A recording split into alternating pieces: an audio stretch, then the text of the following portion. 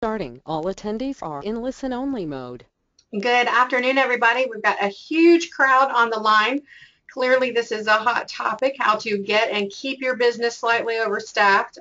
Lots of threads and discussions online about this great topic, this great challenge.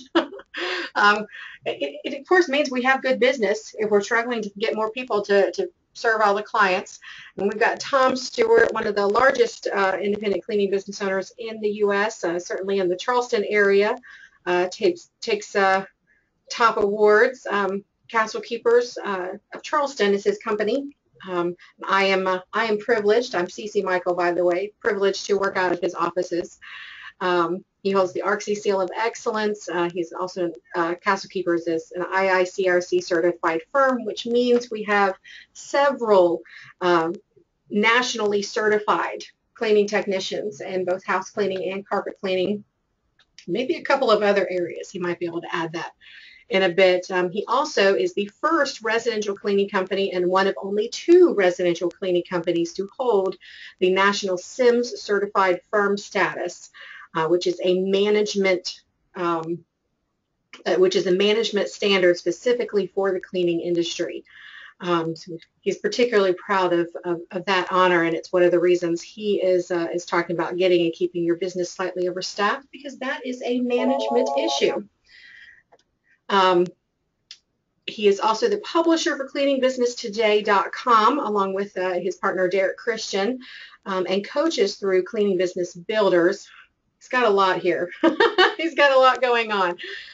Modern cleaning, chemical-free cleaning procedure pioneer, along with his wife Janice, who is a licensed. I'm sorry, you're gonna have to correct me here, Tom.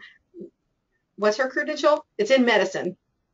Oh, she's a registered dietitian. Registered dietitian and worked in infection control policies and procedures, and that is the innovation she brings together with him for the modern cleaning, chemical-free cleaning procedure. An ARCSI past president, one of the earliest. So he's been with ARCSI for a long time, and certainly worked very hard to put together the very first summit that ARCSI had at a convention last year, co-hosted with Cleaning Business Today on technology, disruptive innovation.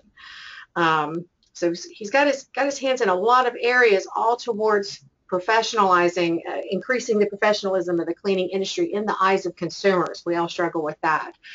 And that is why Tom is going to talk today about getting and keeping your business slightly overstaffed. A few housekeeping notes before I hand it over to him. We are recording this webinar, and we'll post it, as always, to our YouTube channel. So please subscribe so you always get those notifications. Also, everyone is muted to make sure that there are no auditory interruptions for Tom, so everybody can hear. Please use the question feature, the question segment in your toolbar to send questions at any time. For the most part, we'll probably save them for the Q&A periods that he'll open up at different times. But occasionally we do get some that are just, he's making no sense. Let me know, and I'll stop and make him go backwards. So please, as you have your questions, go ahead and send them in to us, and we will organize them so that we have a really robust Q&A section a little bit later in the webinar today. I am going to now turn it over to Tom and ask him to get started, because I know we're all waiting for this one. Wow. Okay. Thank you, Cece. Thank you for the introduction. As Cece mentioned, we're going to be talking about staffing today and techniques and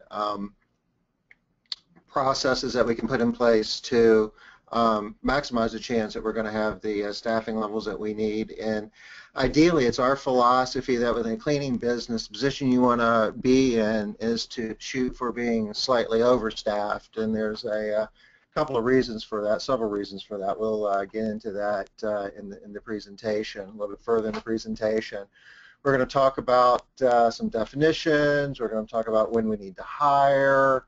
We're going to talk about what is it we're looking for when we're hiring. Are we looking for attitude, or are we looking for skill sets? And we're going to explain that attitude is where you probably want to be putting most of your emphasis. What are you looking for in attitude, getting the right fit, and once you hire the right person, what do you need to do in order to keep them motivated and engaged? Some definitions. Perfectly staffed is a day when you've got exactly the right number of people and exactly the right number of jobs, where every cleaning technician has a full day and generates their goal revenue for the day and gets done at the appropriate end time for the day. No late evenings, no jobs that you had to take off the schedule because you didn't have enough help, or nobody you had to send home, or had early days. That's perfectly staffed. And honestly, that's more of a concept than it is reality, because my experience, having done this for, I don't know, about 20 years, I guess, is that at any one point in time, you always have too much of one thing and not enough of something else. And you either have too many jobs, not enough people, or too many people, not enough jobs. So it's a concept, but it's not a reality. And so if you're going to be wrong, which side do you want to be wrong on? And we train and we practice ourselves to shoot to be overstaffed. At Castle Keepers, we like to be about two FTEs over, two full-time people. And if they're part-time, it would actually be more people, but the hours would add up to be about maybe 16 hours a day over more than what we would need. And that gives us some flexibility when the unexpected job pops up, or the problems pop up during the day, and it's everywhere from flat tires to barking dogs to getting that phone call where somebody's got a sick kid and has to leave early, whatever. The big priority, though, and one of the real reasons for being overstaffed, is it creates a sales culture that when you're understaffed, typically you get a bit reluctant to put new business on the board, and you start thinking of, well, maybe I'm going to need to back off on my marketing and sales because I'm understaffed. And you're kind of to that point when the phone rings in the morning and it's Mrs. Jones, and she says that I need you not to come clean my home today because fill in the blank. You go, boy, I'm glad that happened. You never want to be in a position when you're glad that a customer skips a job, or you decide that you want to back off on your marketing. That's a bad mindset to get in, and it's contagious. And your support staff, people in your office, start thinking that way too. So the way you avoid all that is to shoot to be overstaffed, and that kind of creates a sense of urgency where I got to find more revenue. I got to find more jobs to put on the board because I got people who don't have full days. Derek introduced this in the last presentation we did Thursday at 3 o'clock. This is the Foundation Success Process Flow. And if you break down the house cleaning business into some of its simplest levels, basically this is what it takes to clean homes. We got these processes up here at the top, and all of this is about recruiting, hiring, and training your staff, your cleaning technicians. We call this the recruiting pipeline. You've got to continuously be doing this in order to have people to clean homes. Down here, this is your sales pipeline, where you do your marketing, your advertising, your sales, and customer relation activities. So at the simplest level, you got to find people who want to clean homes, and you got to find homes that want to be cleaned, and you take those and you schedule, dispatch, and clean. Yeah, really simple. So that's the overall, what a cleaning business looks like. Today, we're going to be emphasizing these processes up here on the recruiting pipeline side.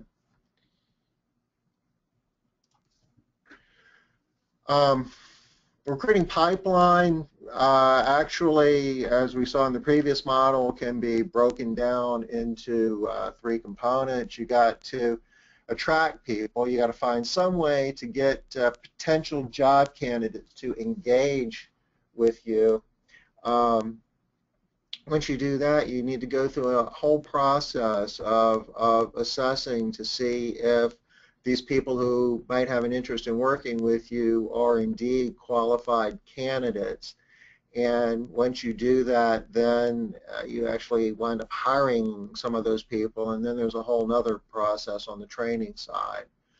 Um, we use this model. This is something that we do in foundations to illustrate that if I know my target number for what I'm recruiting for, say I know that I'm going to need 2 new technicians, say a month out, and you see this number 2 down here. And if I've got all the other processes in place, I know that maybe I need to run 30 Craigslist ads and look for 3 employee referrals and look for 2 more people from Department of Labor, maybe shoot for 5 walk-ins. And there's all kinds of things I do from marketing and advertising standpoint in order to make that happen, to get 40 people to inquire about a job with me. And once I get those 40 people, I go through a whole process of phone interviews, personal interviews, reference checks, background checks, behavior and attitudinal evaluations, just to maybe find 4 people. Each one of those steps, people fall out of the selection process. So say I'll hire 4 people, and then once I get into training, I actually would do working interviews. This is something that we teach in foundations, where just because you hire somebody, you really don't know what you have, but if you and then up front, as part of the training, put them through some exercises, people will kind of self-select and fall out of the program. So maybe if you're lucky, 30 days down, you had 40 people that were interested, maybe you have two legitimate cleaning technicians. So this is kind of I guess a more detailed example of how these 3 processes work, from finding candidates down to actually having legitimate cleaning technicians ready to go out and clean homes and generate revenue.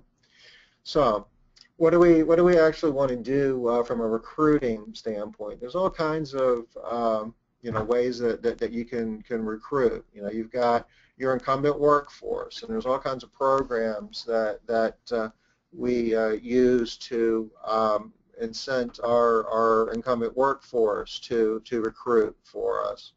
Craigslist, I guess, has become a cornerstone of most companies' recruiting efforts.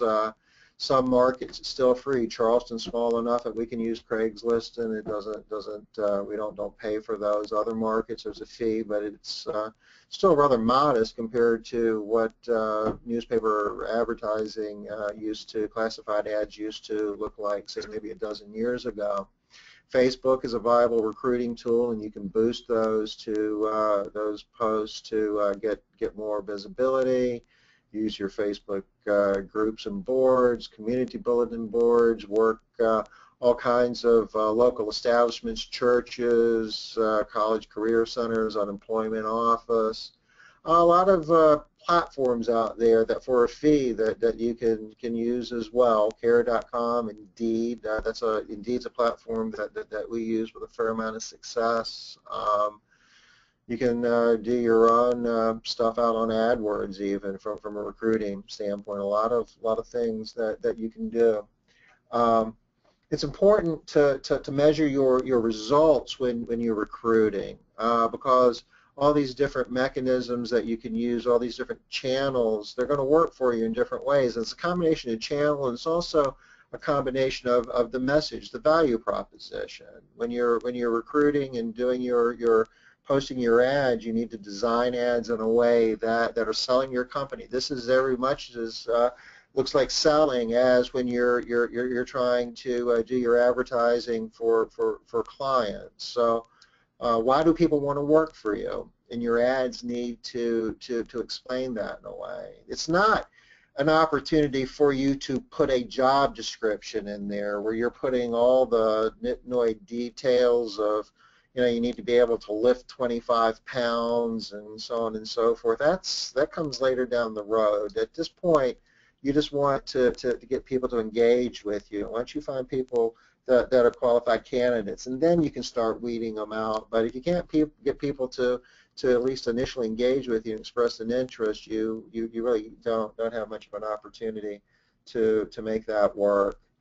You want to use multiple channels, like if you're doing Craigslist advertising, especially if you're in a market where it's free. You want to be running your ads not only under general labor, you want to be running it under hospitality, you want to run it under food service, you want to run it under retail, you want to run it under gigs, you want to run it under all the different headings where there might be people that might not even consider getting into the house cleaning industry. They might be looking for a job doing something else. But if your ad is crafted right, say you might run something under food service. It says no nights, no weekends, and it's like, you know what? I'm really tired of waiting tables and not having my weekend nights available. I think I'm going to give a look to this housekeeping thing. Another thing that you can do is to kind of craft ads to recruit for positions that maybe you don't even have as great a need for. From time to time, we'll pick up our recruiting for, say, customer service reps and receptionists. Typically, we find that there's a greater interest in sitting in an office behind a desk answering the phone than it is going out being a cleaning technician. But we go through those resumes, and oftentimes we find people wanting to be a receptionist that have done professional cleaning in the past. We'll reach out and say, you know what, don't really have an immediate need for a receptionist position, but I see you've done cleaning in the past. Let me tell you a little bit more about castle keepers. Would you be interested in that position?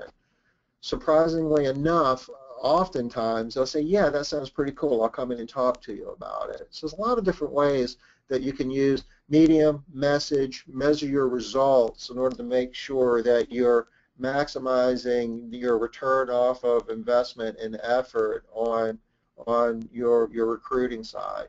The other thing I want to say about recruiting is that is a perpetual, constant process. Too often times we confuse the activity of recruiting with the activity of hiring, and they are completely different things. We are always recruiting at Castle Keepers, and we teach this in foundations, that regardless of how many people you have, and even if you're to that point where you're overstaffed by a couple of people, which is where you want to be, you're still recruiting, because if you've done this for a while, you know things can happen quickly. And you might be overstaffed this week, and you might be back to being understaffed next week. If you haven't been recruiting, you've got no one in that recruiting pipeline. Going back a couple of slides where we showed how you take somebody who's responded to a classified ad and take them all the way down to their qualified technician. It takes time for all those steps to look at applications and do phone interviews and in-person interviews and background checks and then training. So if you're not recruiting, you're going to lose time, days if not weeks, just getting people in the pipeline to the point where you can hire somebody if you have an immediate need. So if you're always recruiting, you can greatly reduce the time it takes to onboard somebody new. And it gives you more leverage. If you don't have that in place and you get yourself in a situation where, especially if your workforce understands that you might be understaffed, the whole tenor of the relationship can change. People tend to follow procedures a little bit better, tend to arguably try a little bit harder if they know that you've got other options, whereas they feel like, I can kind of get away with doing less because they can't really do anything because, they're understaffed as it is. So for all those reasons, you want to continuously be recruiting. You want to go ahead and do some screening before you get too deep into the process. You don't want to invest a lot of time with somebody before you hire them, especially. You want to there's certain things, and it depends upon your business model and what you're doing. Driver's license, that can be a deal breaker. Castle Keepers, we do two-person teams. We have company cars. We have ratios that we use. Our magic number is about 25%. We can accommodate a workforce of about 25% people who aren't qualified drivers. Doesn't mean that some of them don't necessarily have a driver's license, but their driving history isn't up to the level that we would want it to be in order for them to be an authorized driver. So at any point in time, we might be able to accommodate some people who are non-drivers, but if we hit the 25% mark of non-drivers, we have to cut that off, and we're exclusively recruiting drivers at that point. Need to be able to get back and forth to work, need to be able to legally, work in the U.S. I would hope that we would all agree that, in this business where it's a high level of trust and we've got keys to people's homes, that a certain amount of criminal, checking for past criminal activity is important. And, are they available to work the hours that you need them to work? At the same time, there's assessments that you can do to test attitudes on supervisory relationships, theft, drug use. There's one particular product that we use called the Orion. It's a relatively inexpensive assessment for line labor to give you some insight. And we do that for two reasons. We think it actually works, that it prevents us from hiring people that might not be a good fit. It also gives you a lot of cover if you ever have the misfortune of, say, an alleged theft. And if the question comes up, well, why did you ever hire that person to begin with? And if you can demonstrate that you've got all of these safeguards you put in place where you do background checks, you do drug testing, you do this assessment that gives you attitudinal perspective if they have any propensity for theft, and you add all of that up, it gives you cover if something bad happens.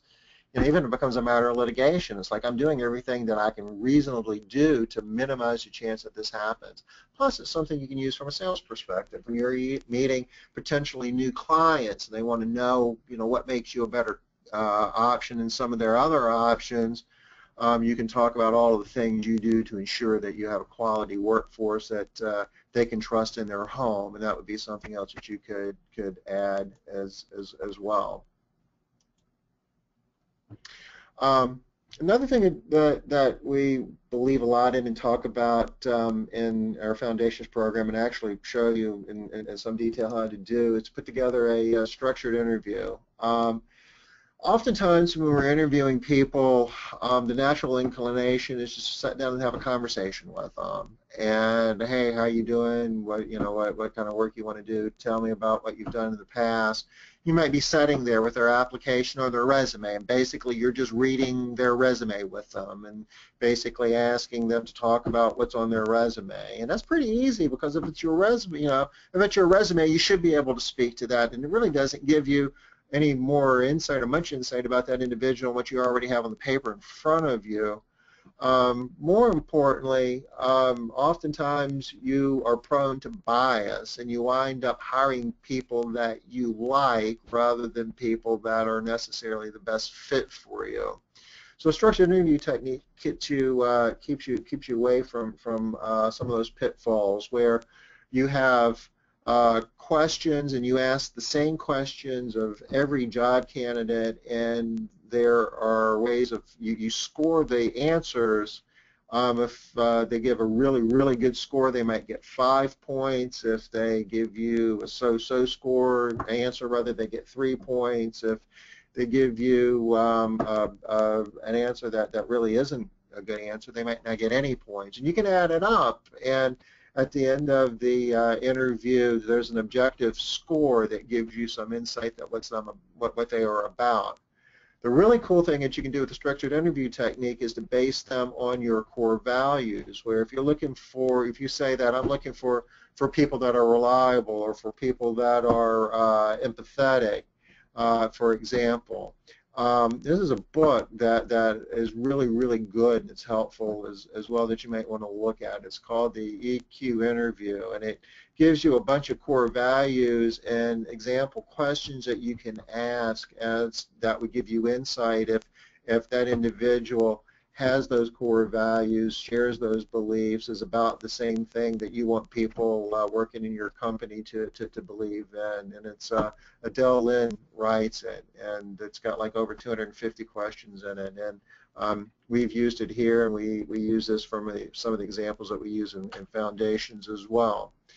So if you want to write interviews based on your core values, I guess that begs the question, well, what are core values, and how do we figure out what they are? Well, you really need to know what you want your company to stand for, when it really gets down to the owner of the business and why are you in business and what is it that you're hoping to accomplish, and you want to build a team of people that share your values. And Liz Trotter has developed this product, which is really pretty cool, core value cards. And it looks like a deck of playing cards, but each card has different core values on it. She's got a couple of different decks, and they have different core values on them. But basically, there's a number of exercises you can go through with these cards that will help you whittle down your core values to a manageable number, say 5, give or take 1 or 2 on either side. And based on that, you can develop your behavioral interview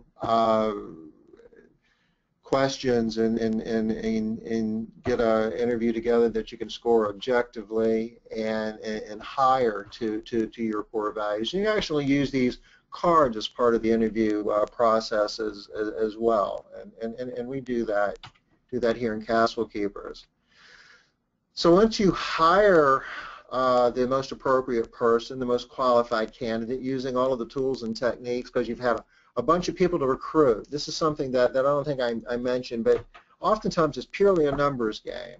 And you wind up hiring people that you really don't want to hire or don't really feel great about, but you do it because you feel like you don't have any other choice, because you don't have any other options. So it's a numbers game at the top. If you're able to recruit well, and that's the part of that is recruiting consistently, you have numbers, so you have options, you have choices, and you don't find yourself backed in the corner where you're having to pick between bad choices. You might have to interview 10 people to find one person that you think is a good fit. So if you only have 2 people to interview, the odds are pretty good that you're going to wind up hiring somebody that you really don't want to be hiring and really shouldn't be hiring.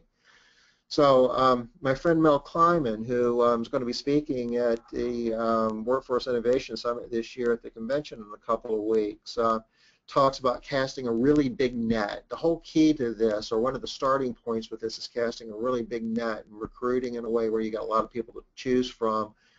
And you do that, you got a much better opportunity to pick the right people. And once you make that great hire, your next challenge is to figure out what do you do with them to make that great hire a great employee. It starts with training. You need to make sure you have a good training program and somebody who knows how to train, and you know, practice makes perfect in that regard. And training is about new hires. It's about your orientees. We're going to talk a little bit about orientation here in a second, but it's also about training incumbents. It's ongoing training. It's something that's just kind of like recruiting. You always want to be training as well. Liz kind of talks about the idea that if you have a problem with a new hire, if it doesn't work out with them, and if it happens within the first 3 months of them being with your organization, it could be for a number of reasons, but more times than not, it's because there was some breakdown in the training process. The next step in the whole process of taking your new hires and leading them in a direction where they're going to be long-term productive employees is the engagement component. And you know, that really, a lot of that really comes down to feeling, you know, like they don't feel like you care. You need to demonstrate and do things from a leadership perspective to get your employees engaged and to get them to believe that they're valuable to the organization, they're valuable to you, that you care about them. If you lose somebody, say from 4 to 6 months out, you know, I guess it's Liz's experience, and she has programs within foundations that she talks a lot more about the idea that you had a breakdown in the engagement component.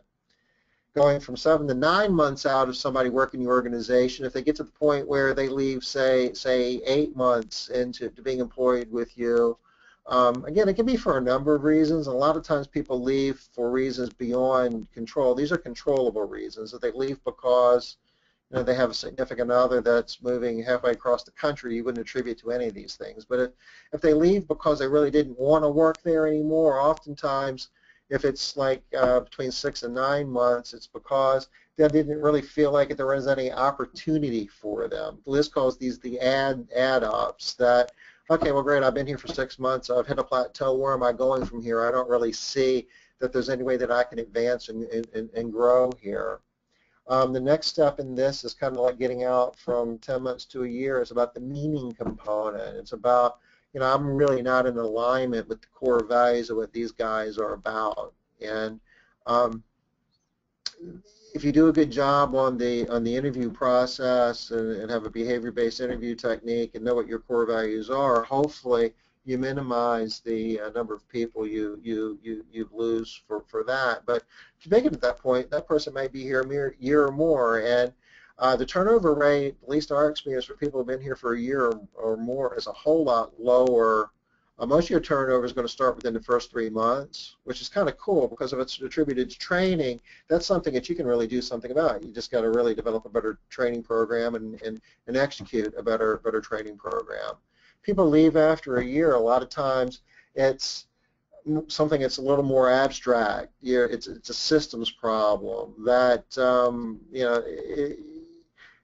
the processes, the way that you're running your business aren't necessarily a fit to them, and maybe they've tolerated it for a while and maybe have even tried to initiate some change within the business, but haven't been effective in getting your ear or the right party's attention to deal something with. And occasionally you'll wind up losing somebody that's been with you for years just because, hey, I've been doing this for a while, and there's some things that I don't like, and I just want to try to do something different.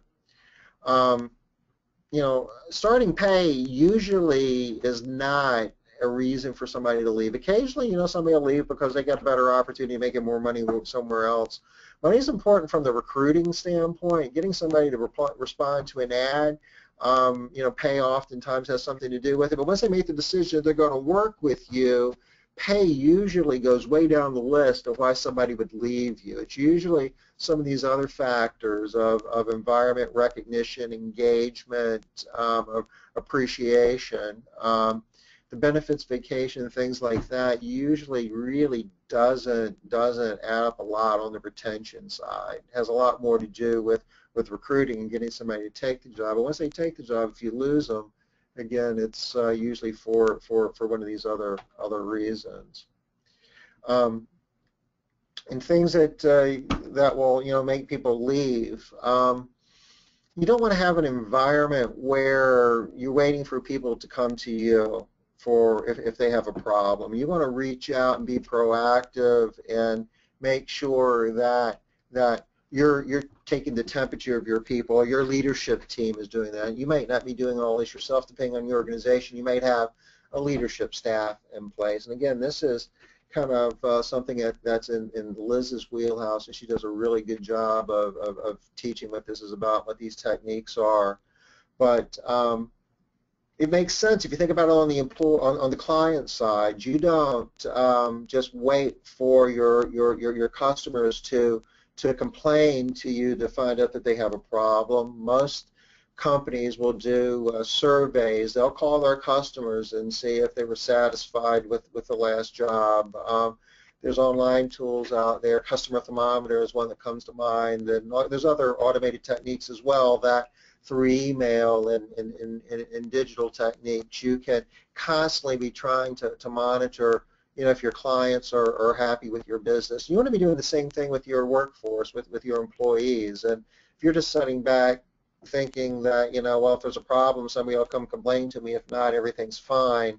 It doesn't really work that way at all. You want to be proactive. You want to make sure that you are actively address conflicts and gossip. You don't want to skirt the issue. You don't want to put your head in the sand and just think, well, maybe if I don't say anything, it'll go away. I mean, that's where leadership is really, really important. Whenever issues like that pop up, that can tear your workforce apart and create a lot of problems, and can be directly attributed to higher turnover. So you gotta deal with that. And again, that's Liz's thing. She's very good at doing that and teaching other people how to do that. You want to make sure that everybody clearly understands what positions are in the organization, what the requirements to have those positions are, how you can grow in the organization, and what I need to do as a new hire or employee at any level to grow within the organization. You don't want it to be a mystery as to what do I need to do to get a promotion or a raise around here.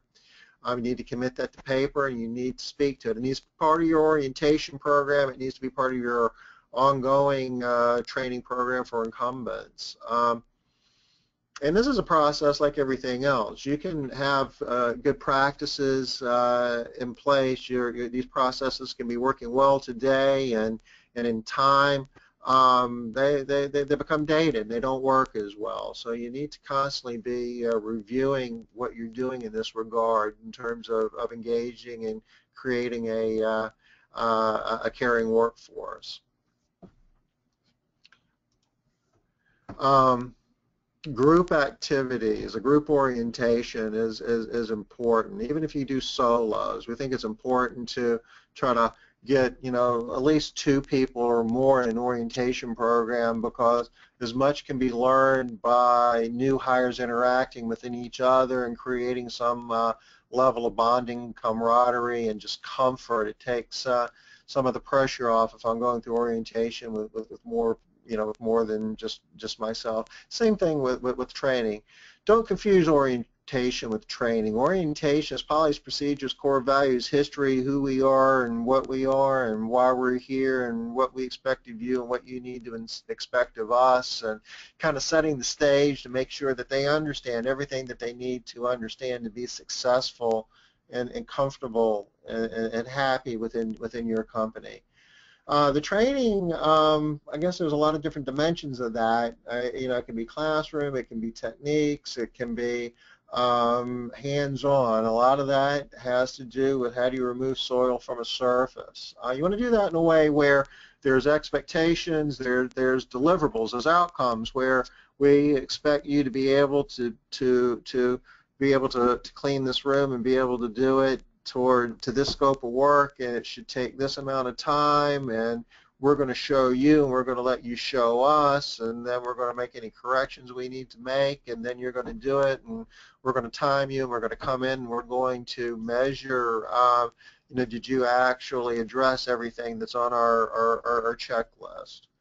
You don't want your training just to be loose and non-structured. Everything that we're doing here, there's a expectation that somebody's learning something, and you're expecting them to demonstrate to you that they've learned it.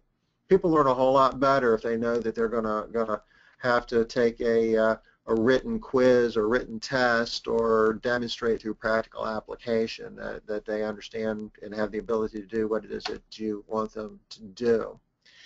Okay, going to take a break here for just a second. We're going to do a poll. Cece, do you want to execute a poll for us to help identify who on the call has an open door policy? Absolutely, Tom. Thank you. And I've got the poll up. So if you are on your tablet or your phone or your computer, you should be able to check yes or no. Do you have an open door policy? And we've got votes coming in. We've got about 35% of folks on the call have voted up to 40. Ooh, up to 60. So far, yeses are winning. 87% voted. I would love to hit 100% voted. That would just make my day.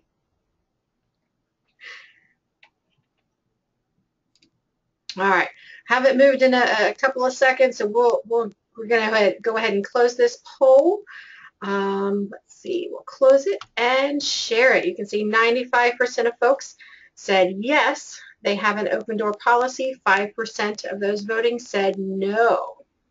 So Tom, what do we have on this? Wow. The previous slide, we talked about that you want to be proactive, that you want to be engaging with your workforce to find out what problems, concerns, ideas, suggestions, opportunities they may have identified for you. And Open door policy, gee, I don't know. I've been in the workforce for a while. I remember back when I had a real job back in the 80s. The big thing was open door policy. You're always welcome to come in and talk to the boss. And the underlying premise behind that is, well, the boss is not going to get out from behind his or her desk to come talk to you, so they really don't care, and you can go to their office and tell them your problem, but they really don't want to hear it. And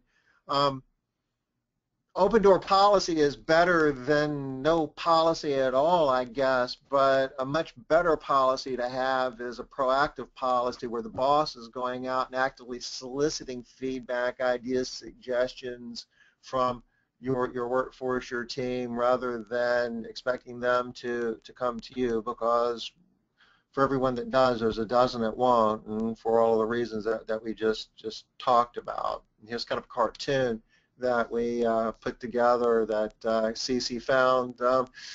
I'm so glad our boss has an open door policy, and it's like that door is just kind of jumping out of an airplane. Doesn't seem like it's a very exciting opportunity. Doesn't seem like something that I'd want to do, and most logical employees wouldn't want to do that either.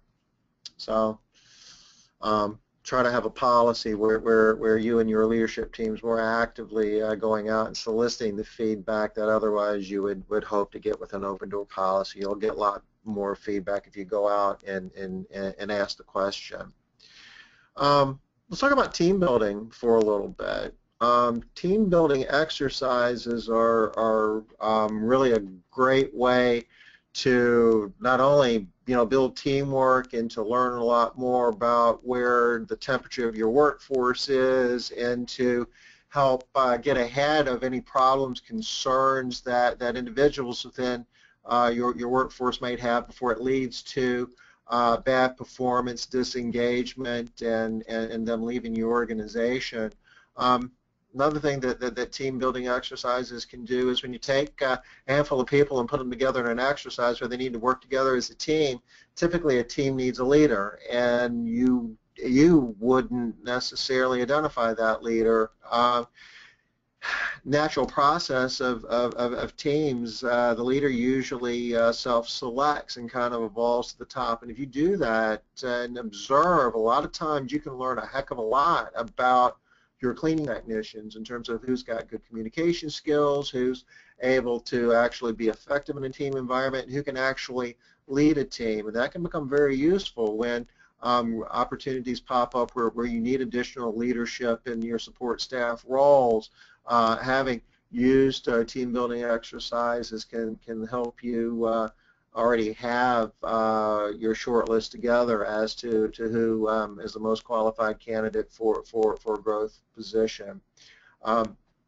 Through Cleaning Business Builders, we have packages of team builder exercises. It's a 12-pack of exercises that you can do with your workforce to help them work on projects, go through exercises to build the camaraderie, and also give them an opportunity to develop communication and leadership skills and identify who your next leaders would be. And you can get those through cleaningbusinessbuilders.com right off our store. You can order it from our storefront there. Another thing you can order from our storefront is the core value cards. We talked about those earlier. A lot of different exercises that you can do with them. And by knowing your core values, it gives you an opportunity to live your core values. It's like anything else. You can have policies and procedures, and if they're in a 3-ring binder on some shelf somewhere collecting dust, they're not going to help you any. Same with your core values. You need to use every meeting opportunity you have with your workforce to emphasize your core values, your marketing material, your website, the way you answer your telephone. There's everything about your business needs to speak to your core values, and that's as much reinforcing what they are with your workforce. It's one thing to say it, it's another thing to do it, and it's not so much about what we say, it's about what we do. So you really need to emphasize your core values and how you do your business. And again, that's Liz is one of the best at that. We spend a lot of time in foundations working on exercises on how to do that as well. Just wrapping up our presentation. You need to get great people, and you need to have a recruiting pipeline. You need to be doing it constantly. You need to have a cast a large net and have a lot of people to interview and select from. You need to have a really good screening process so you're selecting the best from the large number of people that you're selecting from.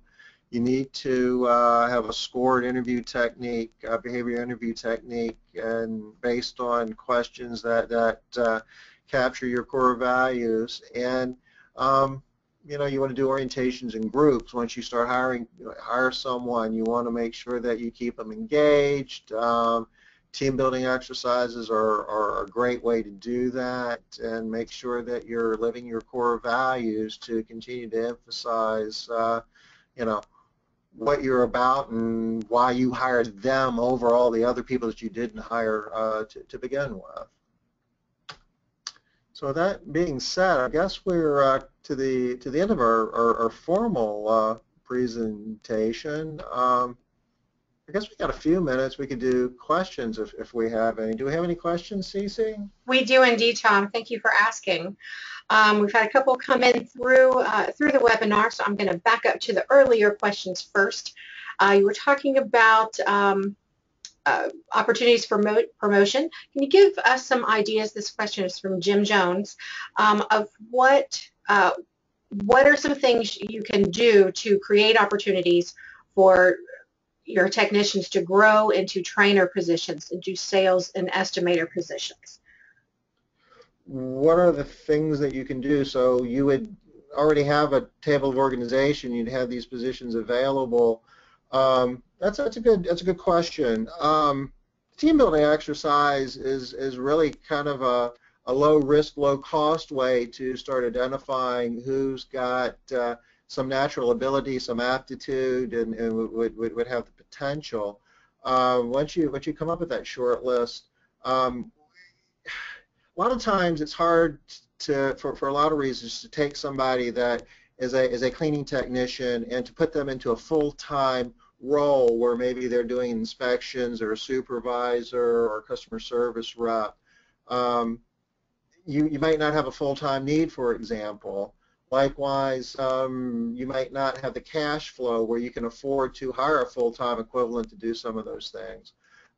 We look for opportunities to do what we call additions, where if we have people that we think that we have that have aptitude, have potential, we'll pick a day here and there and pull them in. And oftentimes we do it in a way where we aren't setting the expectation of, you just got a promotion, because then if they have to go out and clean a home the next day, they're not, that's kind of a consolation prize. They're not going to feel good about that. What we do is to say that, we've observed you, you're really good, you've got, we think that you can grow in a lot of different ways, and just for today, could you help us in the office? I need somebody to cover the phones. I'm short a person, or I need you to help me inspect some homes today. Maybe you could go out with an inspector and kind of train with them, and you just kind of pick your opportunities to do it on an as needed basis, on a part-time basis, and if they wind up demonstrating that they're the person they need to be and they're learning by on-the-job training at that point, you can kind of grow them into the position. And if your cash flow and business needs dictate that you have a full-time position for somebody performing that activity, you've kind of groomed them for it, and it really is an easy move to make at that point. Yeah, there's so much to the question of promotions and structure. I regret that we don't have more time today to dig into that. We do have quite a few questions. Tina Quick and Julie Vincent both are asking a very similar question. If you are hiring part-timers in particular to keep yourself overstaffed and give yourself that flexibility, what are some things you can do to make sure that their schedule is full and growing, particularly if they want to become full-time? Well, that's more of a sales and marketing exercise. I mean, for starters, if you've got more labor than you've got jobs, then you need, to go out and work on your advertising and sales and take the leads you have and do a better job of closing and all of that. And that's a whole nother discussion. Oftentimes, we find that people that are part-time self-select and they want to be part-time, that the idea of working 40 hours a week is something that really isn't part of the consideration set anyway. If they do want to be working full-time and all you have is part-time, then you build, and as you get new clients, it adds to their book, and they get there over time. Every day is a little bit different, even if you already are at full-time in terms of the revenue that you have, in terms of the amount of hours you have, in terms of the amount of money you're making anyway. It's typically is a constant day to day. And as you're adding new teams, a lot of times one of the things that you would do, and we teach this in Foundations with our scheduling and production planning modules, that you can realign work from some of the other teams in a way where if you take a home or two from a number of different teams, it really doesn't impact their workload or their revenue that much. Oftentimes it goes unnoticed, and you're able to add that to your new team. And you're doing it in a way where you're looking at logistics and travel time and travel distance, where you're also creating, it's an opportunity to create more efficiency, where the amount of time that all your people are spending on the clock as a ratio to the amount of time they're actually spending in the home is getting better. So you realign your schedule, you move some things around, you add new customers to the folks who need more work by emphasizing your sales exercise. Combination of things. Yep, it's always going to be a combination of things. Nothing's easy. I think that's one of the main things. We would love for this to be an easy industry to work, easy to run a business in general, but you got to keep a lot of balls in the air at all times, and that's even more so when you're working with a staff-heavy kind of industry like the cleaning industry. Tom, I know you've got some additional announcements you want to make about some opportunities to stay in touch over the next couple of weeks, particularly convention. So yeah, we've got another quick poll coming up here. We want to know who's coming to convention.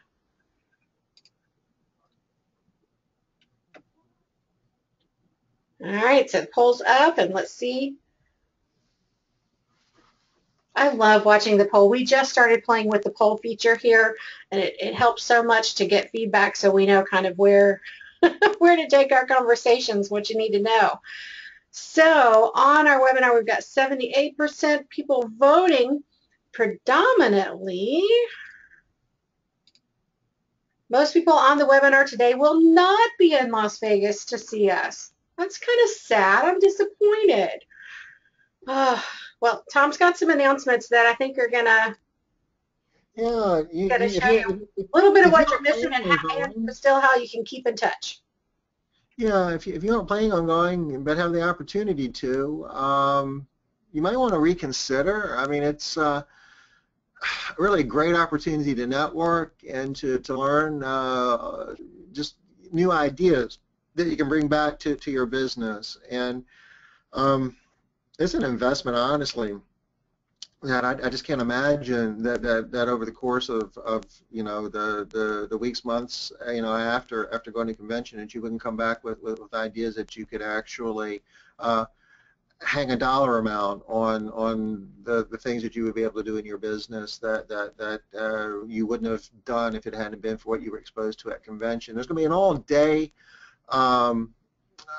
I guess, a summit, if you will, focused on workforce innovation. A lot of things are happening out there. You know, I mean, technology is changing, demographics are changing, laws are changing. What's an employee? What's an independent contractor? What do you need to put together a productive workforce? The whole day is going to have speakers lined up talking about workforce innovation ideas and how to.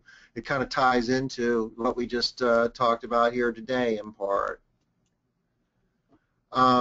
We're going to be doing some private consulting.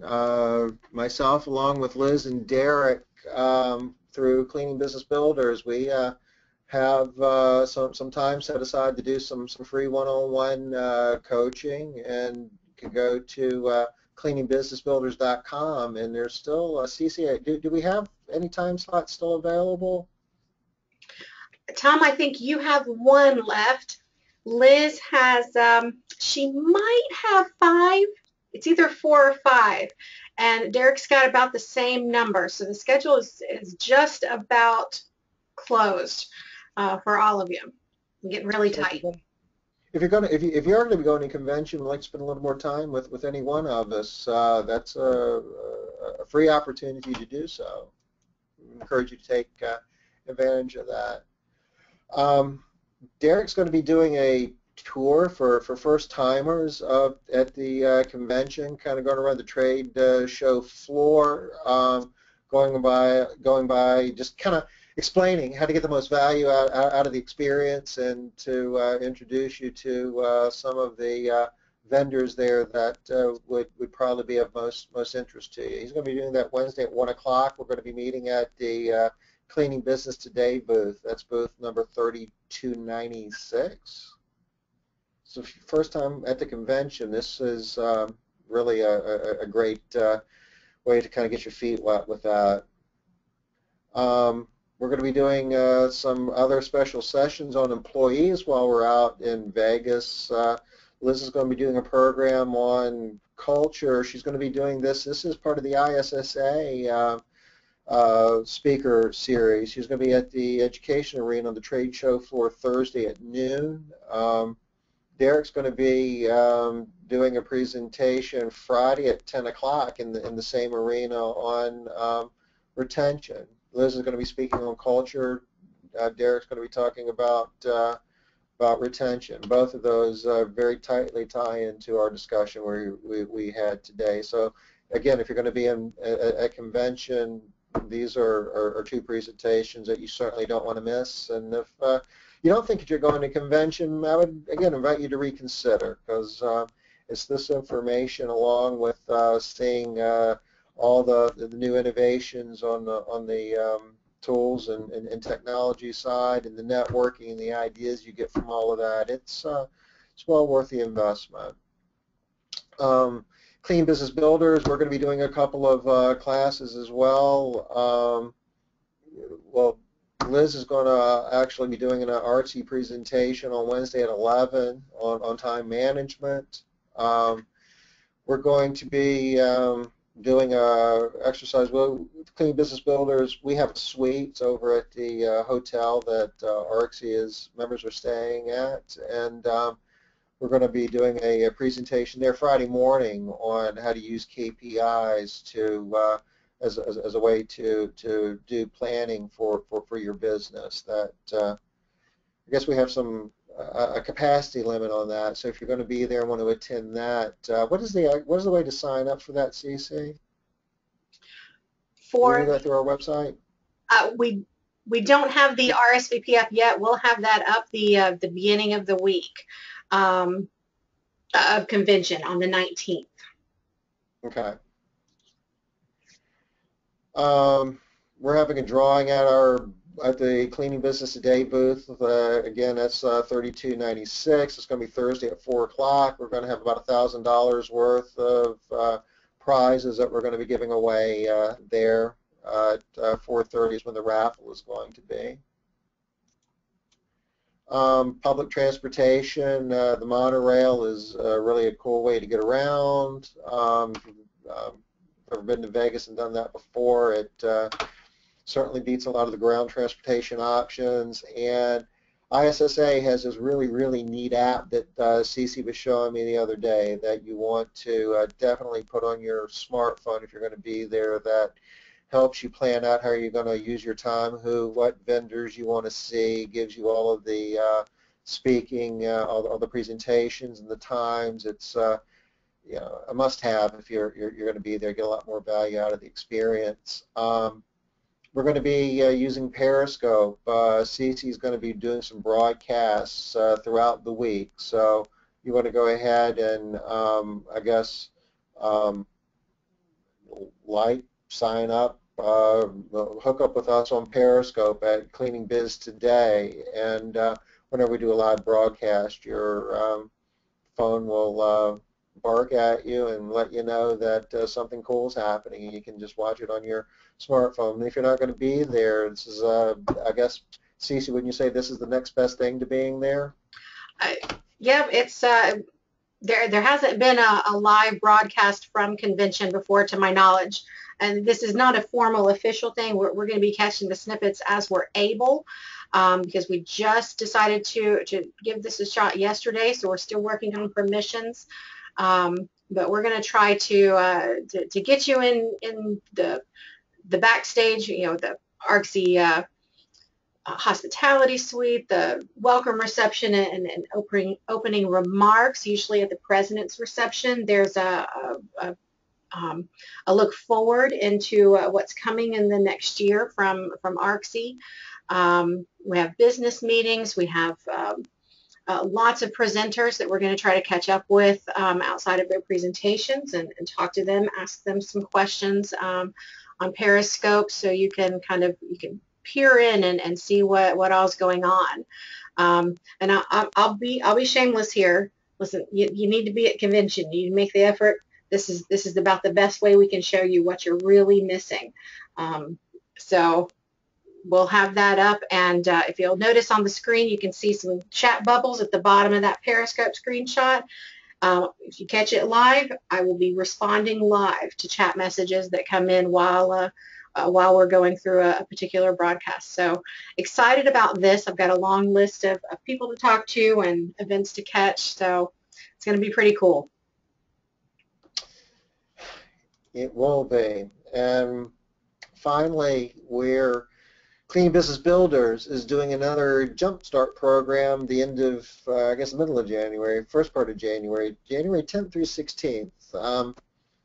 For those of you who don't know what Jumpstart is, we take cleaning business owners, a handful of cleaning business owners, and we rent a beachfront property on Isle of Palms down here in Charleston for a week. And we stay at the place is called the Mansion. It's a 12-bedroom, 12.5 bath, about 8,000 square foot beachfront home. It's really, wow, it's crazy. It's a beautiful place. There's pictures of it on the Cleaning Business Builders website. And it's a week-long program. Some of the times here at our office in Castle Keepers, some of the programs we do over at the Mansion. Still plenty of time for fun and some fun time as well, but a lot of hard work as well. And then there's like a 6-month follow-up program coaching with Derek, Liz, and myself. After that, there's pre-work that you'll be doing before you get to the Mansion in January. The fee for that is $79.95. There's a number of different payment options available. If it's something that you're interested in, but being able to pay for it's a concern, reach out, let us know. There's a lot of different ways that we can put a package together to help you out with that. Anything I miss, Cece? No, I think you've covered everything. We haven't had any additional questions come in. We'll let you know. We'll send you an email reminder after the webinar where you can find the recording if you want to review any of this information that Tom's gone over, any of these ideas. And we'll also send out reminders of what we're doing, where you can find us, and a lot of other opportunities, not just ours, but a lot of great opportunities at convention. If you're on our email list, so keep in touch with that. keep up with what's going on each day. Lots of folks post on Facebook what's going on at conventions, so lots of ways to keep up, and we certainly encourage you to do so if you're not able to join us.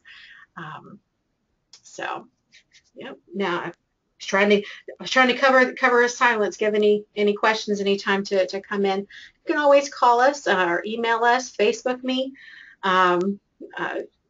With questions, and we look forward to talking with you. Tom, thank you for a great set, a lot of uncommon topics and uncommon questions about hiring and keeping great people. So we're trying to break out of the same old stuff we hear and grab some new ideas to give some teeth to our programs and make our businesses run better. So thank you for that. Really appreciate it. Well, thank you for everybody for taking the time and joining us today. I hope you found it useful. If you have any questions after the fact, you can reach us through our website at Cleaning Business Builders. Just drop me an email, and we'll follow up with any questions you have. Okay? Absolutely. We certainly look forward to doing that. Thank you for joining us, everybody, and we will see you in Las Vegas first, and back here third Thursday in November. So keep a watch for your email for the next topic coming up. Thanks for joining us today. Bye-bye. Bye-bye.